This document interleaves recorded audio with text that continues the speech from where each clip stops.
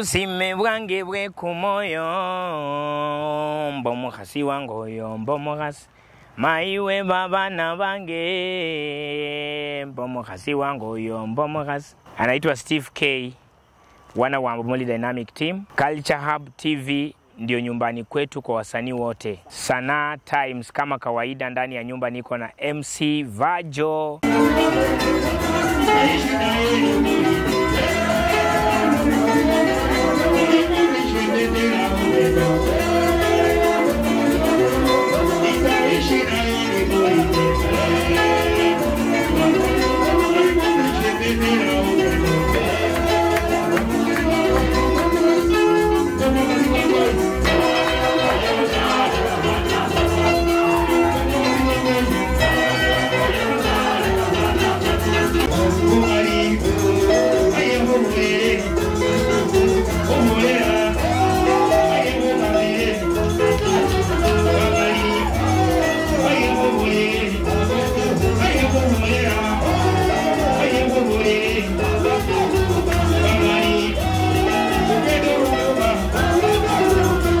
Ufanye music ikue as profession, unatengeneza pesa.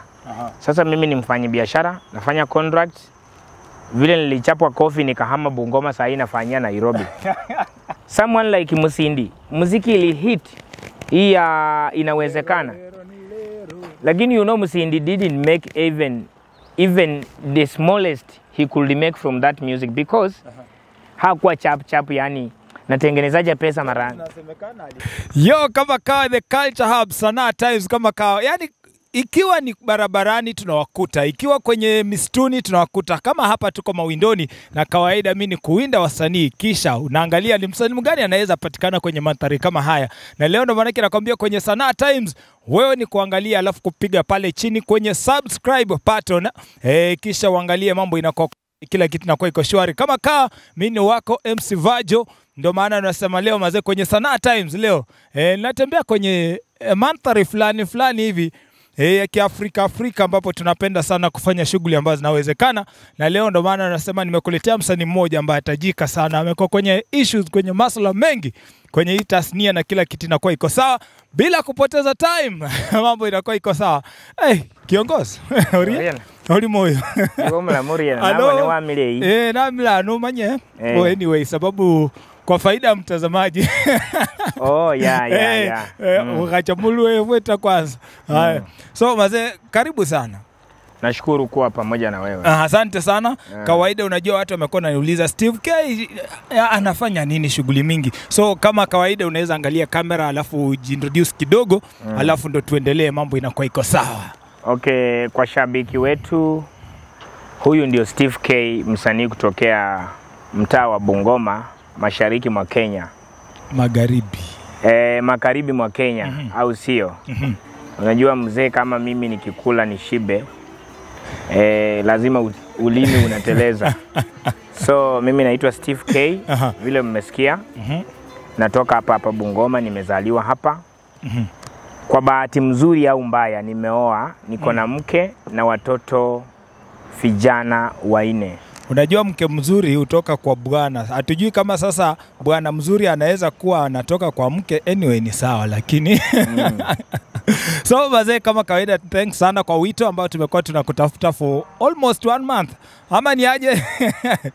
My cameraman. Umenitafuta sana kila kwa muda. Kama mwezi mmoja na tunasikia uko show, tunakuja show haupo tena, unashangaa inakwaje. Unajua show nayo ukiingia hivi na yani ukiingia unaingia mashabiki wameketi. Kama so Nairobi au Bungoma. Unaanza kuwaimbia, ukishawaimbia umechoka. Sasa inabidi pia uende relax. Steve K, kuna vile, kwanza first of all congratulations, sababu tumeona mheshimiwa Babu na Mwamba alifanya ile kitu. Mimi kwa hiyo mambo ya Babu na Mwamba sitaki kuongelea saa hii. Kwa sababu umechaguliwa bwana. Ni mambo ambayo haijakamilika kulingana na katiba, kikatiba. Lakini kila mtu kwa majaliwa ya Mwenyezi Mungu, nikipewa nafasi to serve people, I will serve. Sababu ni talanta hela. Talanta hela. Hasa ile post ambayo tuliona jina yako Mheshimiwa David Barasa I think ni wale baadhi ya wale ambao mnatokea Bungoma. Ilikuwa inahusu kazi, inahusu nini na nini sana? Kazi hii ambayo mliona kitu kama gazette notice. Ilikuwa intention to. So tukawa shortlisted.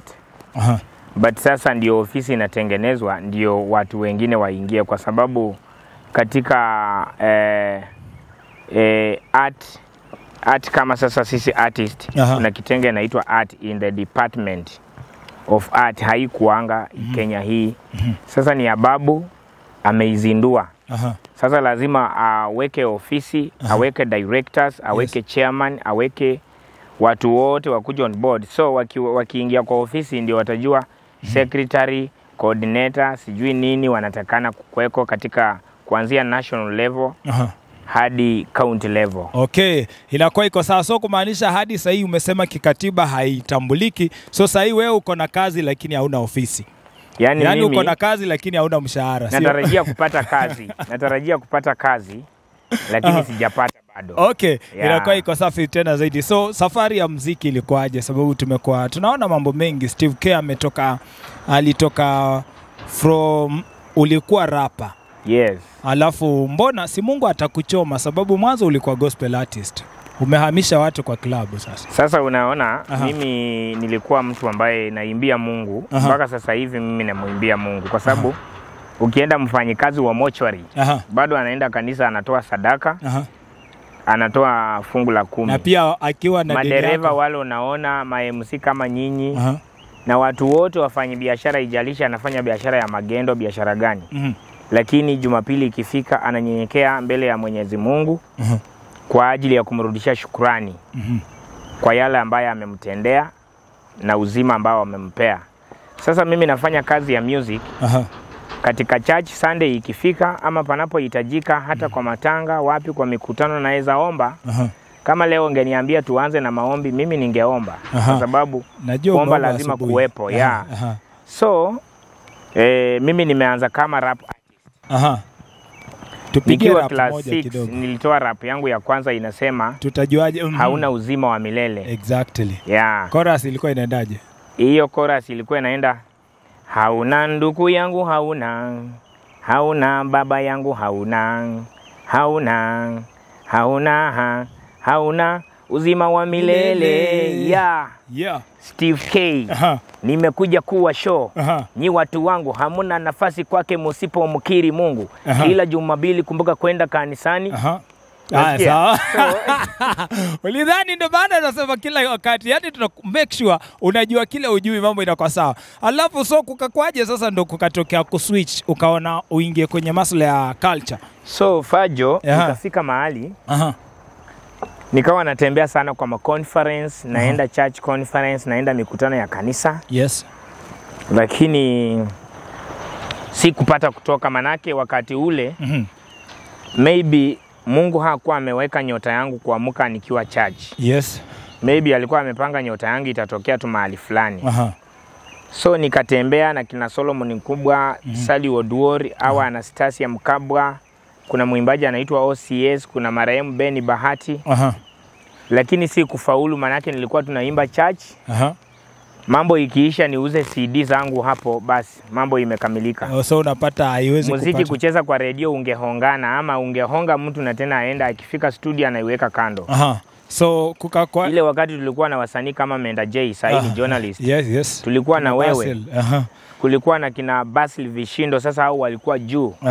Kulikuwa na msanii alikuwa anaitwa nani? Ndani ya Pirova Studios kulikuwa na mwingine alikuwa anaitwa Someone K, sijui Sami K or something, 3B Dial kutoka hapa Webuye. So kulikuwa na wasanii wengi wakina Real G. The Fogalist. So tulikuwa na wasanii wengi ambao wakina D-Boy, Marahemu Storm. So tukawa tunafanya muziki pale Bungoma, sehemu zingine, lakini hatukuweza kutoka. Wakina Omosh,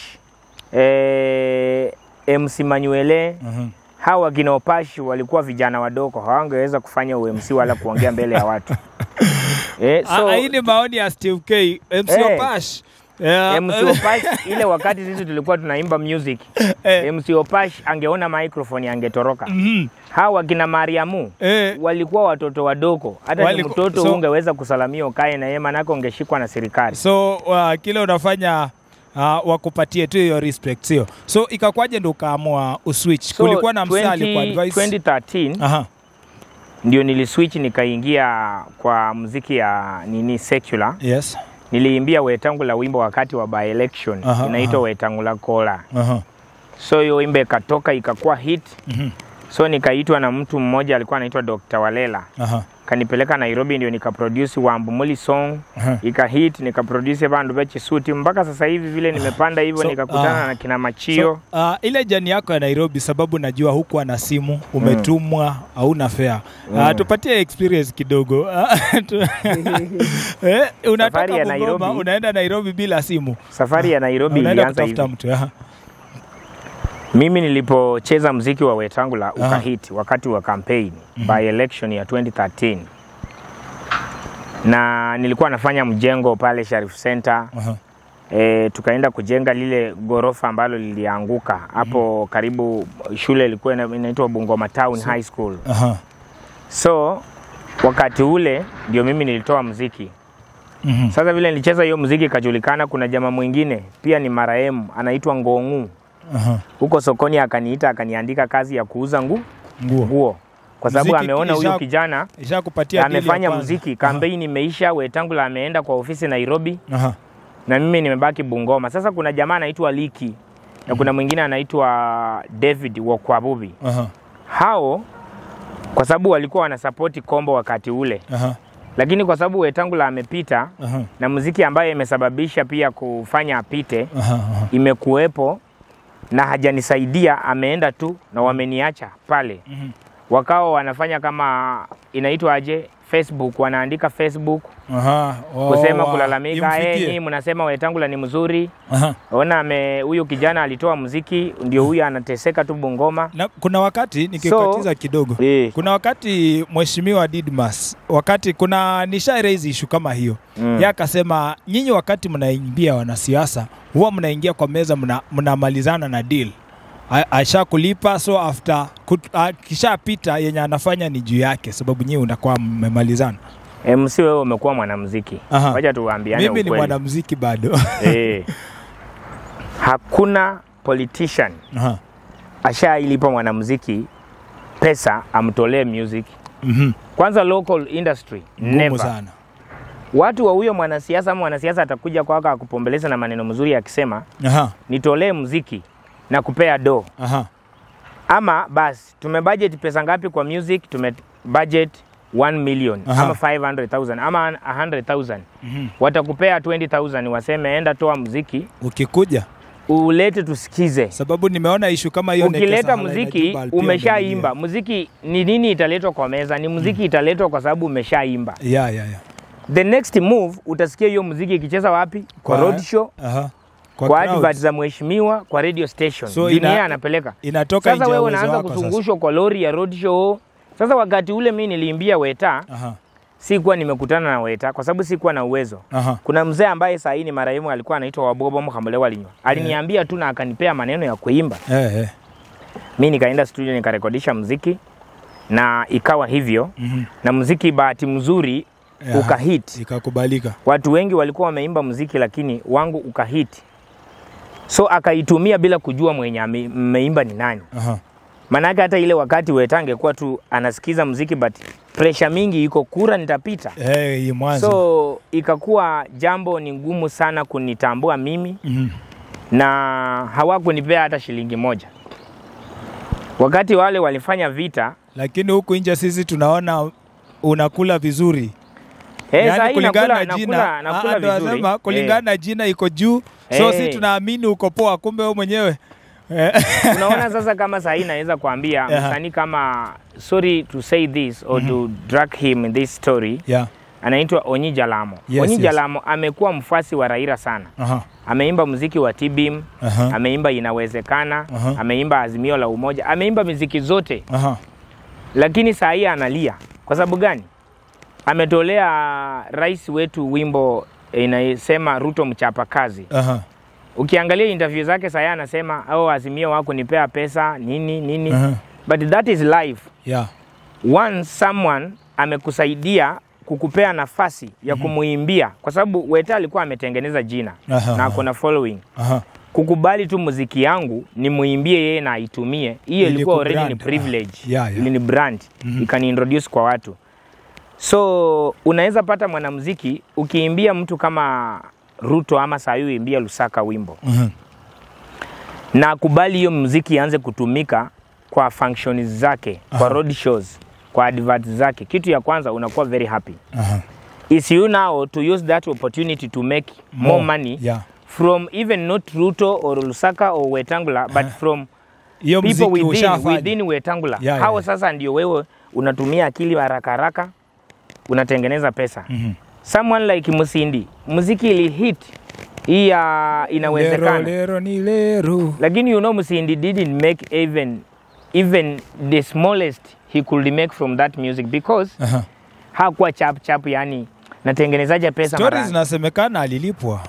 Kuna wakati tulikuwa na yeye alilipwa na nani? Alilipwa 1500 alafu kwa kila event alikuwa anaenda kuperform. Nakumbuka So let me tell you, that is a story for another day. Leo nikileta hapa Musindi atakwambia mambo mengine. So wanamuziki, music with politics inaumiza sana wanamuziki wengi na wanakufa depression. You see like ule jamaa sijua alikuwa Mkikuyu ama Mkamba aliimbia Ruto wimbo.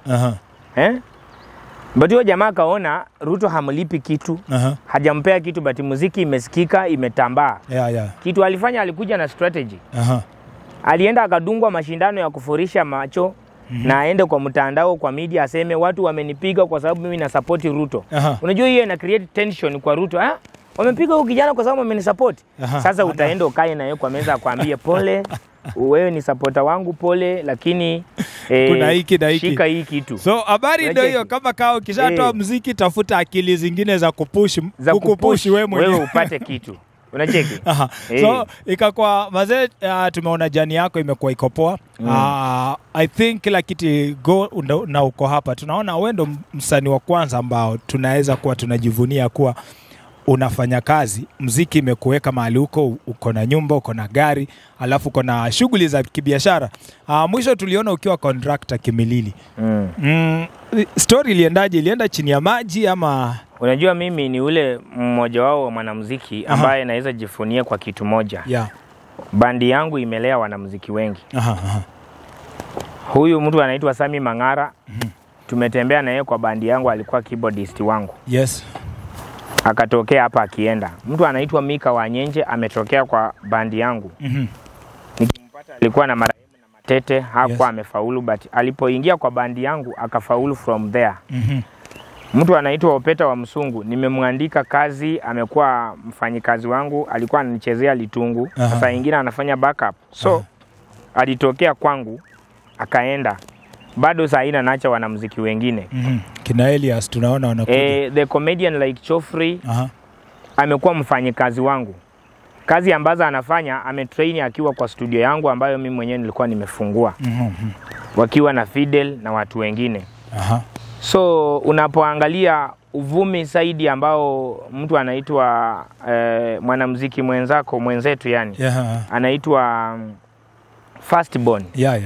Alikuwa na muziki mzuri, but partly Nairobi nilimuintroduce kwa fans wa Nairobi fan base.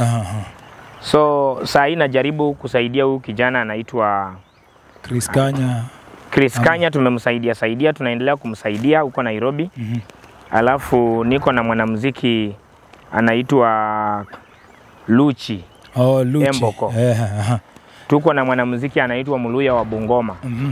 Wote hao nimewaambia, hata nimeongea na Luchi jana nikamwambia nikiwa na show Nairobi nitakuwa nakuitwa na kuja na hype kidogo, watu wanakujua. That's the only way to grow the talent. Like you tumewaka na wewe sana, japokuwa collab tu ndio hatujatoa. Very soon. Na tulitoa collab na wewe na huyu mwanamuziki Mtanzania alikuwa anaitwa nani? JI. Sasa kidato kimoja kama hizo, na mnaenda kutoa vazi yangu tena wakati mimi nimeenda nyumba, na mnaenda mnatoa vazi yangu na wewe ndio naimba kwa hiyo party ya vazi yangu. Issue haiko hivyo. Acha kwanza ni clear in the air. Wajua the issue ni hatu kutoa vazi. Ni wakora. Tena hiyo muziki mnafanyia kwa studio yangu but mimi penye nimeimba na mnatoa verse. Hatukutoa verse. Hata hiyo muziki ushaisikia mpaka sasa hii. Haikutoka sababu producer alikuwa Lentino. Ndo Baba Beats. Kulikuwa na vurugu kwa studio mpaka tukaacha muziki. Hiyo muziki tutairudia by the way. So, unaona vile mnanifanyanga. Alafu mimi nanyamaza tu. Alafu nyinyi by the way hapo kuna ngoma mlitoa na Storm na Basil ya mambo ya corona. Alafu kukakuja ukatokea kulikuwa na story ambao walisema huenda wewe ulitumia hiyo wimbo na mambo yao wewe kujinufaisha kule kwa hiyo hospitali ambayo ilikuwa inakupa deal. Kuna wakati ulikuwa unaongelea hiyo swala lakini so labda unaweza kuclear the air tu. Unajua ni mambo ya vijana wanasema tu. Wewe umetoa muziki mingapi na umelipwa pesa ngapi? Tuseme tu ukweli. Mimi ulitoa kwa muziki wakati ya COVID. Bisi kutoa sababu natumai ile lengo nilikuwa nifanye nayo na muziki haikuwa sababu unapata kulikuwa na wasanii ambao walikuwa labda kwa vikundi tu ambao mimi sikujikuta kwa kikundi chochote kile. COVID ukiangalia COVID ilikuwa a world pandemic. Yani ni swala ambalo lilihusika inji mzima dunia na wasamaria wema wajitolee. Sasa we kama mwanamuziki ulikuwa unaimba muziki kusupport community yako ikisikiza muziki ifuate masharti. Ya kwamba yafaa unawe, yafaa ukeep distance, yafaa uvae mask, yafaa ukianza kusikia dalili fulani uende hospitali. Wala usimuite ndugu yako akupeleke hospitali. Wewe mwenyewe jipeleke. Sasa let me tell you something. Mimi nikakaa chini wakati nilipoangalia wasanii wengi wa Tanzania wamefanya muziki.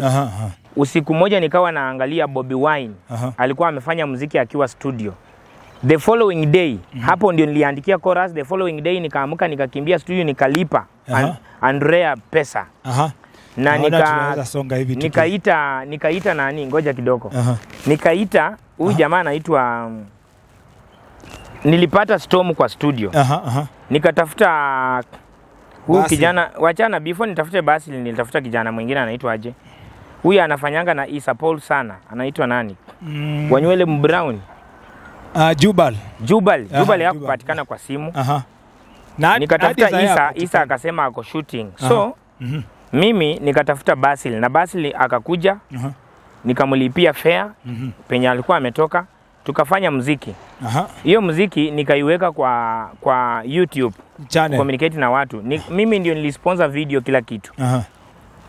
Alafu unapoiweka muziki ya corona kwa YouTube hata hawakufanya kitu inaitwa monetization, ukifanya inakataa kwa sababu you are singing for free.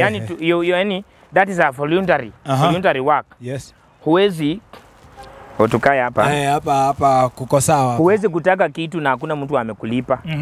Sasa ni hospitali gani ililipa hiyo muziki? Sijui sababu kulikuwa na hizo tetezi nikasema lazima kuna siku watu huwa wana imagine tu.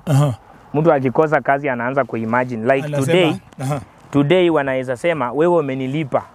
Ati huyu sasa MC amelipa Steve ndiye aenda aongee na yeye. So umenipata hapa nikiwa kwa raha zangu. Wewe umekuwa mambo zako. Tumepanga kuonana.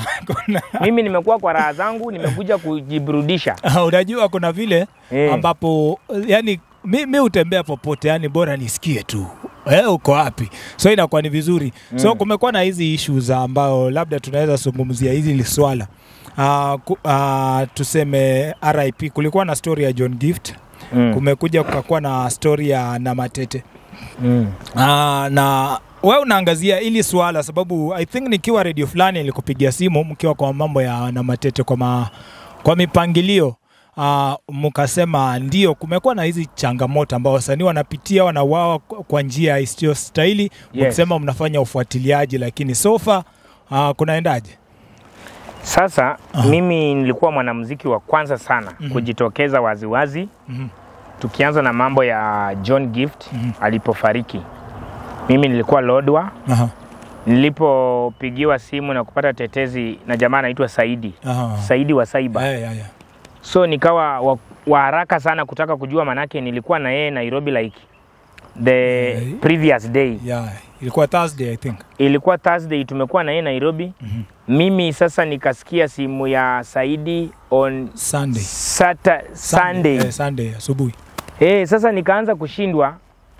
Lakini nikafuatilia kwa makini, nikapigia Chofria akanieleza pati yake, nikapigia na Muenge akanieleza pati yake. Na mimi nikasafiri. Nilikuwa naenda Turukana pia, nilikuwa na show Turukana, nikafunga show ya Turukana, nikaanza kurudi kutoka Lodwar. Na nikukua tetezi, ilibakia kidogo mimi nikufe. Na watu wanaitwa Wanyalipopo wanajua. Walikuwa wanajiita Nyalipopo group. Yes. Wanajua. Na nyinyi mnajua mambo ambayo ilifanyika kwa John Gift. Na ni uchungu sana, tulipoteza talent kubwa ambayo saa hii ingekuwa imeandika watu wengi kazi. Okay. Ama watu wengi wamefaidika kutokana na hiyo talent. Tumekuja tukapoteza na Matete. Na Matete pia alikuwa huko na Eldoret, anatoka Nairobi.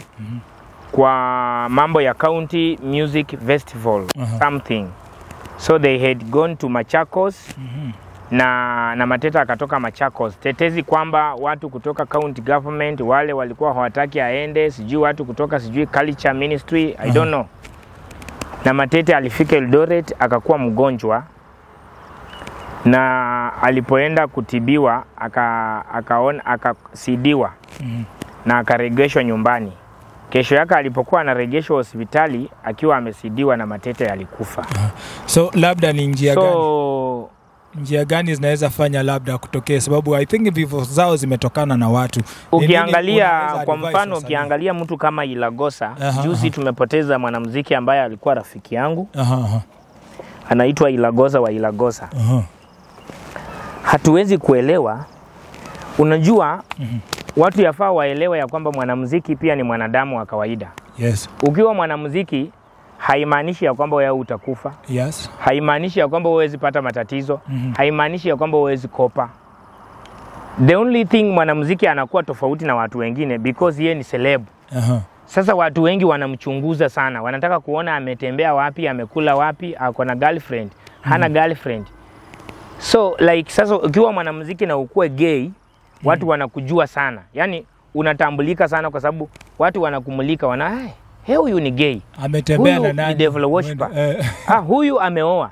Huyu anapenda wasichana. Huyu ni humble, you see. Nao kwa sababu wewe ni celeb, but kuna watu ni magay hawajulikani. Kuna watu maskini wanakopa hawajulikani kwa sababu hakuna mtu anafuatana na maisha yako, wewe ni mwananchi wa kawaida tu. So panapokufa mwanamuziki ama celeb yoyote, watu wanataka kujua alikufa kwa nini, alikuwa na nani. So tunaweza sema vifo vingine zinaweza tokana na mipangilio ya Mungu. Lakini watu wanatafuta maneno kwa sababu celeb wanaongelea huku, wanaongelea huku, you see. Sababu industry pia ndio imejulikana sana sababu kwa labda watu kutafutana sana. Ukiangalia mtu kama Storm alipokufa, hatuwezi kuelewa ni mtu alinunua watu wamuue. Hatuwezi kuelewa alikosea mtu. Hatuwezi kuelewa walikuwa majambazi tu wapita njia. Hatuwezi kuelewa ni nini kilitendeka. Lakini kwa sababu ni celeb, watu tulitaka kuingiza siasa nini, tunataka kujua. Lakini ushaisikia polisi wakikwambia Storm aliuawa kwa nini? Mtu akisha zikwa akufe, vile nimetoka matanga ya rafiki yangu, mambo inakuanga imeisha kwa sababu Biblia yenyewe imesema na ulitoka mavumbini. Hata wakikuzika hata ukuwe Muislamu, wanasemanga ulitoka mavumbini na mavumbini umerejea.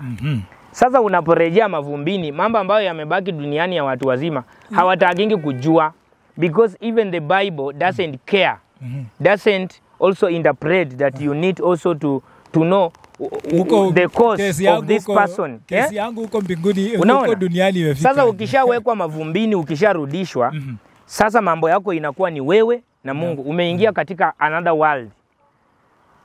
Sasa ndio maana wauaji wengi wanapohusika katika kuua mtu, unasikia MC, wacha nikwambie hii, niwaambie wangwana. Wanaombanga tu Mungu hiyo mwili itoke mochwari, iende izikwe. Unaona? Ikishashikwa basi wanajua tumepumzika juu tumesha transfer huyo mtu kutoka ulimwengu wetu huu ameenda katika ulimwengu mwingine. Wacha mambo yake tutaipata huko tukienda huko. Habari ndio hiyo mtazamaji, ikiwa saa unasema amen. Pastor Steve leo alafu kumekuwa na hizi story wasanii ambao tunafanya muziki hatuna umoja, na labda kukiwa na umoja utapata ni wasanii group fulani ambao wako na interest fulani, na hatujaiona collab ya wasanii tu nyinyi kama sasa tuseme wasanii wa Kiluya ambao mnafanya collab ya wasanii wote mara moja. Nini hutokea? Sasa hapo ndio kuna shida. Unajua wasanii wanaogopana. Kuogopana kwao kuna kuja hivi. Steve ametoa muziki. Pius Wafula ametoa muziki. Kasembeli ama Chapa Ilala ametoa muziki. Hawezi kupatana studio moja wakafanya muziki kwa sababu anafikiria party yenye yeye ataimba na party ya Steve maybe kuna moja yeye ataimba party yake mbaya, huyu mwingine aimbe vizuri, watu wapende huyo mwingine. Sasa hiyo pia kuogopana iko, lakini mimi sioni tatizo. Unajua hiyo muziki ya Kiluya sio kama tu muziki yenye nyinyi mnafanya. Yenye wewe unakaa chini na unaandika muziki, unaimba Kiswahili. Unajua nyinyi ni international. Sisi ni watu local tu, watu wa chini. Hata sisi ndio tungeanza. Na nyinyi ndio mnaunda pesa. Sisi ndio wale mahasola. Sisi ndio watu wa chini wenye president alisema anaanza na watu wa chini. Hata mimi kujizoesha kuvaa suti namna hii nilikuwa nafikiria juu president alisema tunaanza na watu wa chini. Wacha ningareko kidogo at least angenipea ministry. So kumbe lakini sasa zimeisha hivyo, sasa siwezi, sina tumaini. Ungevaa suti. Sasa hata iko mwana boda boda wa chini. Wa chini kabisa. Lakini amedunga suti. Lakini sasa hana kitu. Juu amevaa suti. Na unga ndio hivi imepanda. Hapo ndo mna confuse. Unajua hata Mungu. Hata mimi niko naenda Nairobi. Unajua mimi huwezi nipata na ushainiona na shati. Sijawahi kuona sababu Mungu akituma malaika ananituma kwa hiyo line ya kusema wewe jamaa uko na t-shirt. Malaika akikuja anikute na shati anarudi ukasema wewe jamaa wa t-shirt si kumuona. Na hapo ndo sisi tuna confuse Baraka by the way. Sasa malaika naye aendangi hivi. Malaika aende na mavazi. So inakuaje ni wewe ambao umeonekana saizi ndo mwanamuziki na baada ambaye unafanya pia biashara kwenye masuala ya tenders, unapatikana unafanya business, ama watu unaotembea nao ndo wanakuinspire, ama sababu utapata msanii mwingine akishaimba ngoma mahali utamkuta ni kwa vileo tu kuburudisha, kukunywa, asahau shida zake arudi kwa nyumba. Wewe umemanage aje mpaka kufika mahali? Kitu ya kwanza wewe umenipata na Tumblr. Tumblr kuna mwanamuziki hii Kenya anaitwa nani? Huyu wa Tumblr anaitwa aje? Mbe Omukhasi. Yeye anashika Tumblr yake. Sisi wote tunashika Tumblr. But yeye Tumblr yake iko na kinywaji tofauti na hii. Na kunywa matunda mimi. Wamemuibia Tumblr juzi ya hii. Mimi na kunywa matunda. Yeye anatumia Tumblr. Sasa hii muziki ukiingia kwa muziki ukianza kukunywa pombe unakuwa confused. But ukiomba Mungu na ukue focused, ufanye music ikue as profession, unatengeneza pesa. Sasa mimi ni mfanyi biashara, nafanya contract. Vile nilichapwa kofi nikahama Bungoma, sasa nafanyia Nairobi. So nafanya huko Nairobi, niko na ofisi Nairobi. Na nashukuru Mungu kwa sababu amenipea tu kibali. Sio kwamba mimi ni wa maana kuliko watu wengine, lakini ni kibali tu. Tuongelee kofi ama tuache? Mambo ya kofi sitaki kuongelea manake inanikumbusha penye nimetoka. Iko kama mtu akirudishwa wewe zaidi, wakirudisha wewe kwa mtu ati uende wakuwekea udongo tena wakuja wakutairi. Inakuwa ngumu. Unajua the issue ni watu hujiuliza kulikuwa na intelligence gani ambayo ulifikia mpaka ukafunga milango na ukarudi bila mheshimiwa kujua. Hapo sasa ndo tungetaka tu kujua hapo tu. Mimi nakaanga na polisi. Najua mambo chinzi yanavyoendeshwa. Yes. Nilifunga because I was demanding for my payments and I had the right to do that because as a contractor I was handed over the project and I was to hand over the project to the client who is CDF Kimilili. Ndio hao wapange kiti naitwa handing over to the school's management. But you know, hiyo site ilikuwa under me now. During that time ilikuwa under me because I had not handed over the project to my client. Like ukinipea nyumba nikujengee, mimi na fence hiyo mahali umenipea nyumba nijenge. Nikishamaliza kujenga, nitakuletea wewe client nikwambia sasa nyumba yako nimemaliza kujenga, umenilipa, umemalizana na mimi. Haya, nyumba ndio hiyo. Angalia kama yuko makosa mahali uniambie. Useme hapana iko kasoro, niseme wacha nirekebishe. Mpaka uridhike. Nikupe nyumba yako, ufunguo yako na ufunguo ya milango zote. Na wewe sasa ndio ulete familia yako useme nyinyi sasa wacha tuingie nyumba ndio hii na marafiki. Lakini nilikuwa na every right to go and close the door, and I had even all the right to go and close the gate of the school. But because partly the school was operating partly, so I was only authorized to be monitoring the sites that I was managing. I was reconstructing. You see now, that is where I get the powers to go and close the doors, because I had the right to do that. Kesi iliisha? Kesi nilitoka kotini, nilimsamea, nilimwachia dunia. Habari ndio hiyo. Kama kawa umekuwa unatazama unaangalia inakoaje, tunasema kama ndo wewe wa kwanza kwenye hii channel kama kawa, nasema ingia pale kwenye subscribe, bonyeza pale, bonyeza kengele, kisha fuatilia kila content na bana. Pia unaweza weka pale chini ni msanii mgani ambao ungetaka sana kujua kumhusu. Na leo kama kawa nishakuletea Steve K mwenyewe, na mambo imekuwa iko safi tena zaidi wakati kama huu. Nyumba tumeona umejenga, tunaingiza lini? Nyumba tunaanza na ya Nairobi. Ya Nairobi naingiza mwezi wa 8. So tukue tayari. Sio Kimau, kule ndio nimejenga boma yangu. Na malizia, but hapa hii tunaingiza December. Hapa Bungoma. So ya nyumbani ndio inakuwa ya mwisho. Ya nyumbani inakuwa ya mwisho juu ina accommodate every citizen. But hiyo ya Nairobi ina accommodate special friend, special relatives and myself. Mambo inakuwa ukikuwa Nairobi umpigie simu, make sure we ni special kwanza. Hapana, yani hiyo nyumba juu ya fare ya kwenda ya kurudi. Uwezi kuzanya kama wale watoto nimepita kwa barabara hapa wakuja Nairobi waingize nyumba. Hii nataka on a special invitation. Culture Hub kawaida tutakuwa tunawaletea mambo vile inakuwa, sababu ndo maana tunasema tuko hapa. Wazee, unafeel aje saa hizi labda ile step mmeunda kuanzia ulipata muziki mahali ulikuwa na hadi mahali upo sasa? Muziki imenisaidia sana. Imeniletea maisha mazuri.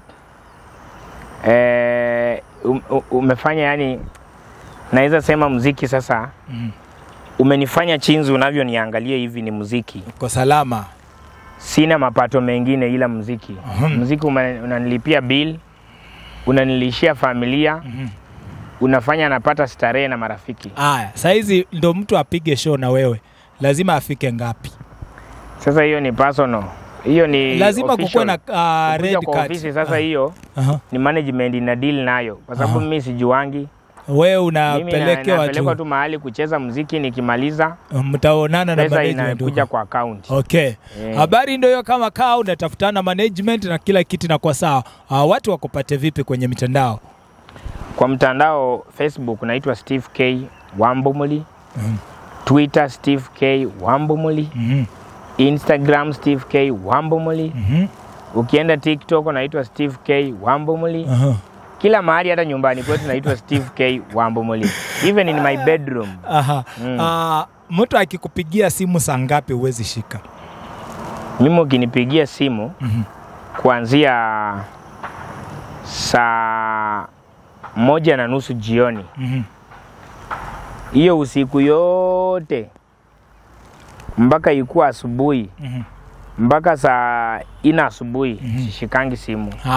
Habari ndio hiyo. Kama kawa mambo inakuwa iko safi. Nimekuwa naye Steve K Wambomuli Dynamic, ambao tunasema mmekuwa mnaniuliza sana inakuaje. Na kawaida sisi uzunguka, lazima tutafute hata akiwa ndani ya maji. Tutaingia huko.